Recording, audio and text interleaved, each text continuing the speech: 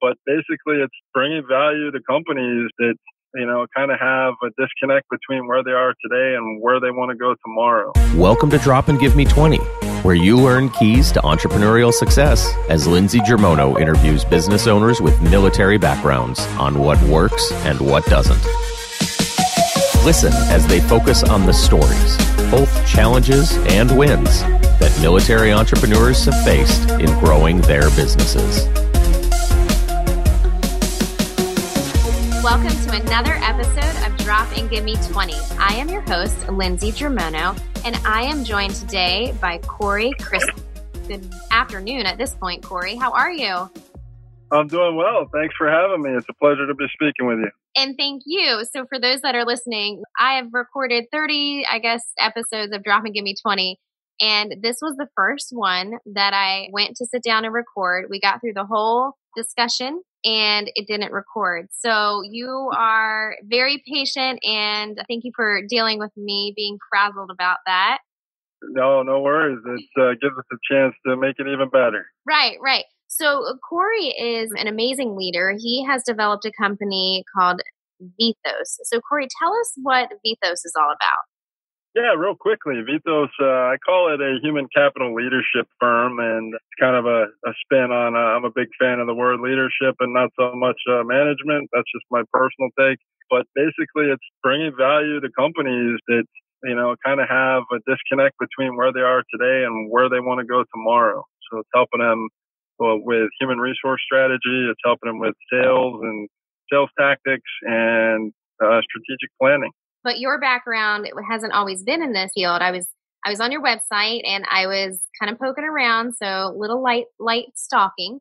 You are a retired special agent and criminal investigator, and you're a combat veteran of Operation Iraqi Freedom. How did you go from that to an entrepreneur? Well, it's kind of funny the transition, but I was able to serve in an Air Force capacity and an investigative capacity for quite a while. And surprisingly, there's a lot of similarities and synergies between the investigative world and the entrepreneurial world. And so when I decided to retire, I've always had this entrepreneurial spirit.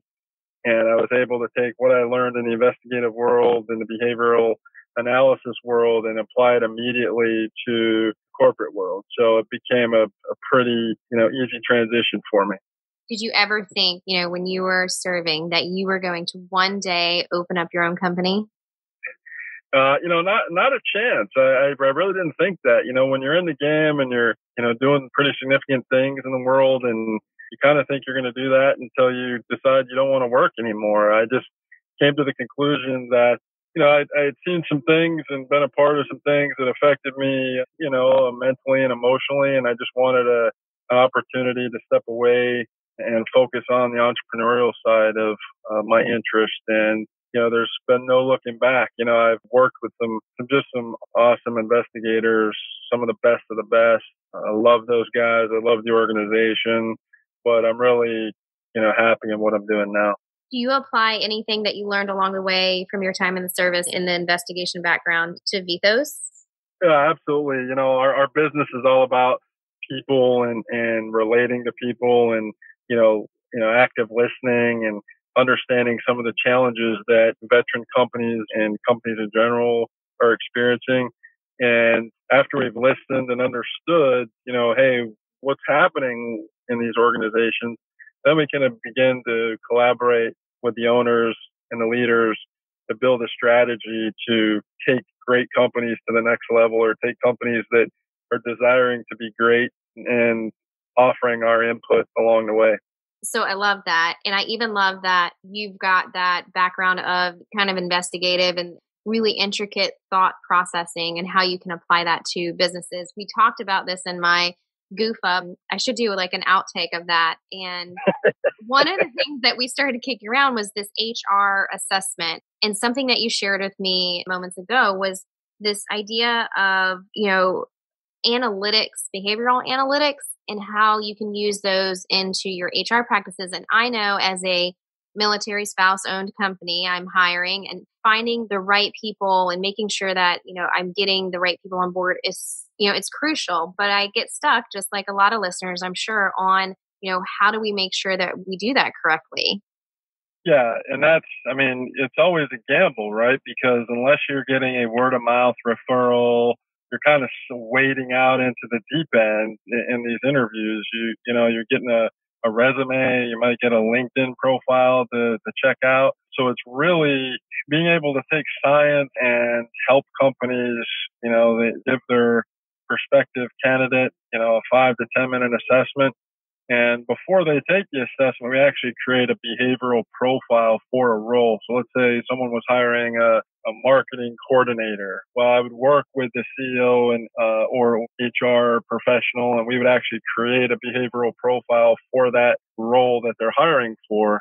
And then when the applicant or prospective candidate applies, they take an individual assessment to kind of see what their profile is. And then we match the two together. If they're close, they're interviewed. If they're not, they're kind of put aside for consideration or not. So basically, we're getting the behavioral fit to the table first, and then there's some consultation that goes along with taking the standard interview practices and kind of expanding upon those to ask more behavioral-based questions as opposed to direct type questions. So when we were talking before, one of the other things that you mentioned was, getting the right people to apply, like I mentioned before, but I didn't think about it this way either. So you're kind of removing the emotional part out of it, it sounds like. Is that right? Right. Because once I create a behavioral using that marketing coordinator example, once I create the profile, I actually get language, right?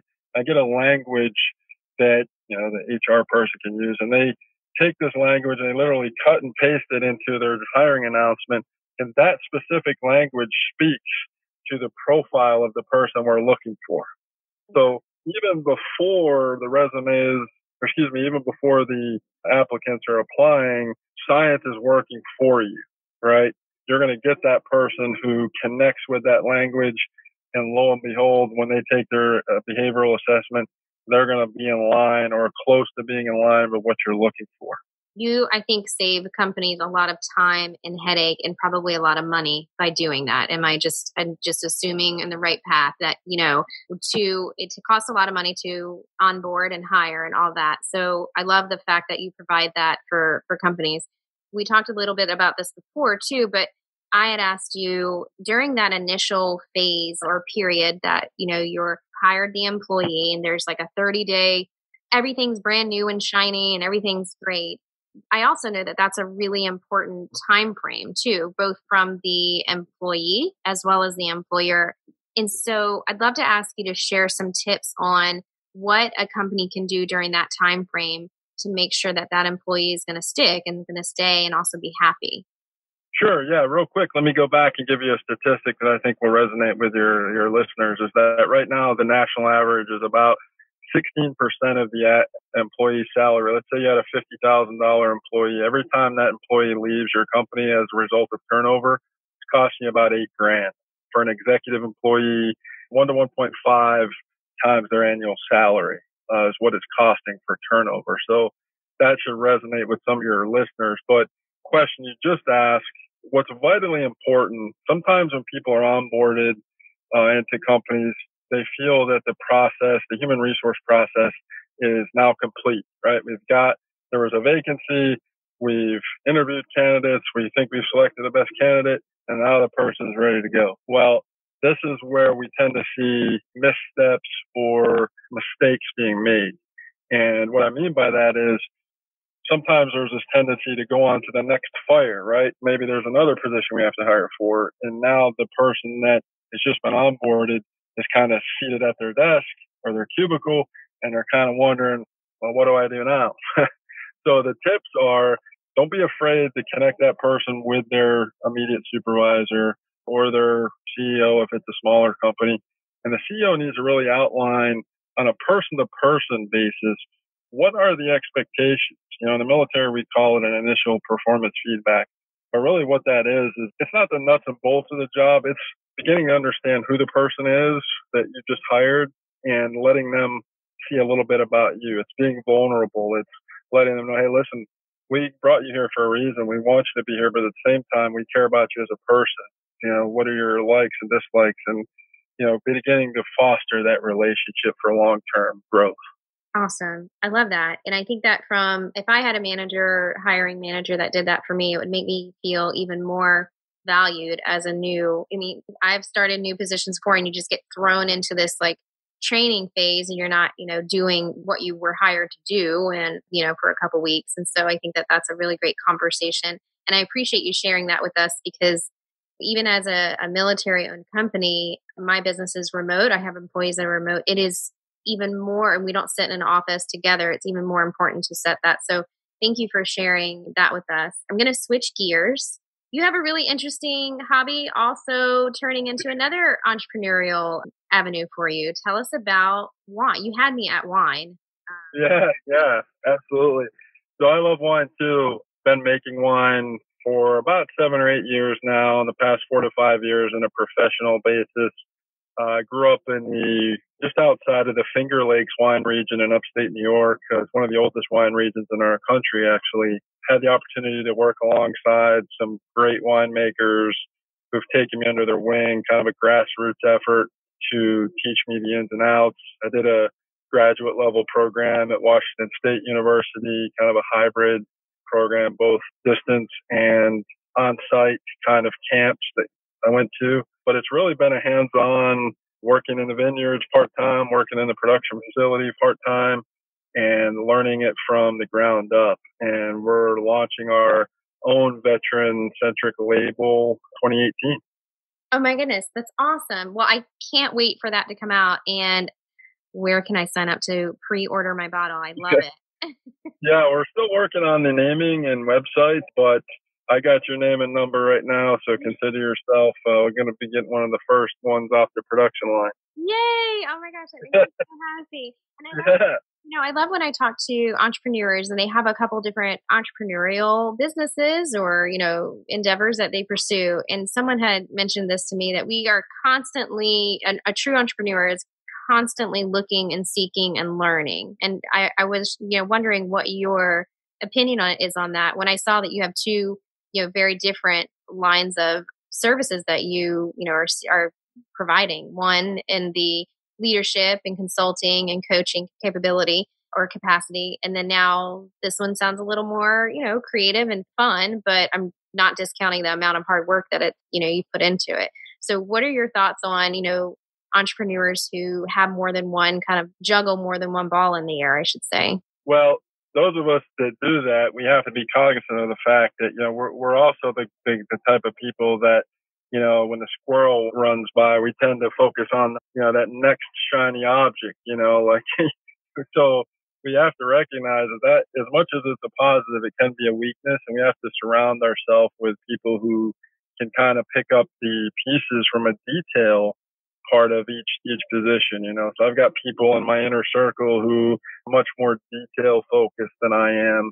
It sounds kind of funny from an investigator, but I equate it to I can do detail oriented work in short bursts, right? That's why I wasn't very good in the cubicle farm of the corporate world. But my biggest piece of advice is, once you understand who you have in your inner circle, you got to have folks who complement what you're doing, but at the same time that like doing detail work and that like, delving into that repetitive type work that I know that I can't do. I'm the same as you. And so finding the people that can complement your not weak, I don't like to use the word weaknesses, but the things that you're not so great at is key. You do a lot, you've done a lot for us. And, I thank you for your service and everything that you're working towards now and getting people into the right companies and working with leaders, consulting with executives to make sure that, they're aligned with success. But for those that are listening that are maybe in that space where they're in a military active duty, military spouse, or even a veteran that, thinking about going out into entrepreneurship, what is the one piece of advice that you would give them? Well, I've never been a rule follower, Lindsey, so I'm going to kind of give you two. So hopefully that's okay. First and foremost, if you have that thought, right? If you're thinking about that thing at night before you go to bed and you feel motivated and you feel passionate about it, then it's time to do it, right? It's time to take that leap of faith. And I don't mean to do it blindly, but the part 2 of my kind of main point would be surround yourself with people who aren't necessarily going to tell you what you want to hear, aren't going to be the negative types of people who say, oh, well, you can't do that, or that's too hard, or that's too difficult. There's nothing easy about being an entrepreneur. I mean, there's nothing comfortable about being an entrepreneur, but the results that you can have by just taking that leap of faith and surrounding yourself with people who are going to lift you up, and, they're just unmatched. Take the leap, jump. Yeah, you got to start sometime. So start. Yeah. I love it. So I told you 20 minutes flies by, and especially when you're doing take 2. But for those that are listening and, they want to connect with you, let's share with them the different platforms that you're on so that they can follow along and connect and reach out to you. Yeah. So I'm on LinkedIn. Just hit me up at Corey Christman. You can't miss my big bald head on there. Hit me up on my website at myvethos.com, myvethos.com. I'm on Twitter as well. I don't tweet as much as I probably should. But if you're interested in hiring veterans, if you're interested in growing your veteran population, if you have entrepreneurial questions, I'll be glad to help you. I'm also newly on Veterati as a mentor, coach on Veterati. So check Veterati out. Great platform for veterans and military spouses and family members. So I'm eager to help. I do have stuff going on, but if you're passionate and you're looking for a little piece of advice, let's get together. Let's do it. Awesome. Well, you heard it from Corey. Reach out to Corey Christman on LinkedIn, and it's Corey Christman, Christman. And you can also find his website at myvethos, VETHOS.com. And of course, you can always look up Veterati. I've heard a lot of great things about Veterati, so thank you for the work that you're doing there for us. Corey, I want to thank you for your understanding in my podcast, Snafu, and, coming on the podcast, sharing all the great work that you do and being a source of inspiration for us. And thank you also for your service in the military. Thank you very much. And it was a pleasure to speak with you, Lindsey. I'm thankful to have been able to do so. Awesome. Well, you have a good afternoon. Yeah, you too. Thanks for listening to Drop and Give Me 20, brought to you by Germono Advertising Company in Norfolk, Virginia. Please visit our podcast in iTunes, click on subscribe, and leave us a review. Your support goes a long way. When you subscribe and leave reviews, it helps the guests on our show as well. Jump in and let us know what you think. You can also follow all of our guests on the Drop and Give Me 20 Facebook page. We have Instagram and Twitter. Those handles are Give Me 20 Podcast. I'm your host, Lindsey Germono, and I appreciate you listening to the show.